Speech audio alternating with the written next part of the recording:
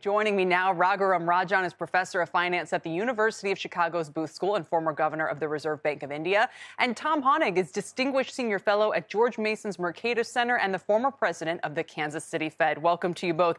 It's kind of delicious irony having you on together as well, because Raghu, if I'm not mistaken, it was at the Kansas City Jackson Hole Conference where in 2007, as everyone was kind of talking happy about the economy, you issued this warning that was quite prophetic at the time. And I'm curious if you have any warnings to issue now, or if you think we're going to come through this just fine. Well, first, it was 2005, but it's wow. It's hard to it's hard to get things right all the time. So I don't have any sense that I will be prescient. I think it's important to worry about a number of things all the time. And certainly, obviously, we're worrying about inflation. We're worrying about risks in the financial sector. We seem to have calmed them with the actions in March, but they were pretty significant actions. We effectively insured all uninsured demand deposits. That's a huge action. And of course, you just mentioned the fiscal deficit, which has gone from 4 to north of 7% in the course of 1 year, which is a huge expansion for what one might think of as a normal year, as a peacetime year. You haven't seen these big expansions in the last so many years, except perhaps in 2009 and 2020, which were both extraordinary years. Right. And I'm trying to think, do I call you professor, vice chair, president? Your high. And for Tom Hoenig, as I turn to you, sir, I thought it was quite interesting that you recently said, as people were concerned about what happened in March, that banks in some ways took the bait and took all the treasuries that they were encouraged to do through, the way our system works, and are left with these losses.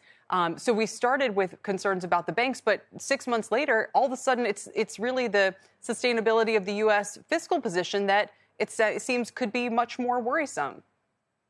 Well, I think that's right. Number one, though, on the securities that the banking industry hold, the Fed set up a facility. They're taking those securities and lending against them at par value, even though they may be well below their par value numbers. And so they've kind of alleviated that part of the crisis. But I think the real issue is the Fed has decided wisely, I think, to end quantitative easing and begin to at least hold their balance sheet constant and reduce it. And in that environment, where you have the government issuing substantial amounts of new debt every month, we have a huge deficit over 1.7 trillion, probably growing, and you don't have the Federal Reserve buying that debt any longer. That means the private sector or foreign interests have to buy all that debt.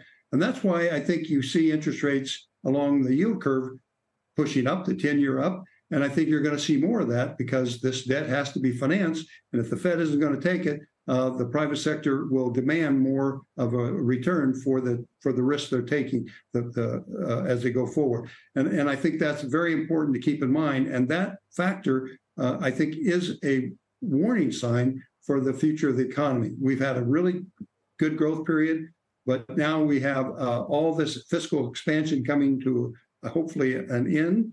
And now the higher interest rates, I think there's a lot of pressure coming forward on the economy and on the Fed, because they'll be pressured to reverse their quantitative tightening if things start to slow very much. Right. And Raghu, today we sit here and stocks are higher and earnings look decent and we think, OK, it's the economy. That's why bond yields are moving higher.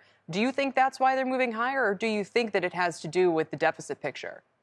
Well, I think it has to do first with what Tom just said, that the buyers are simply not there as they were before. The Fed is out of the picture. Foreign buyers, Japan is slowly backing off from buying treasuries, and China stopped some time back. So there is a concern of who's going to buy these long-term treasuries. Also, certainly the Treasury has to issue a lot more paper to fund a much larger deficit than last year, especially because tax intake hasn't been strong this year.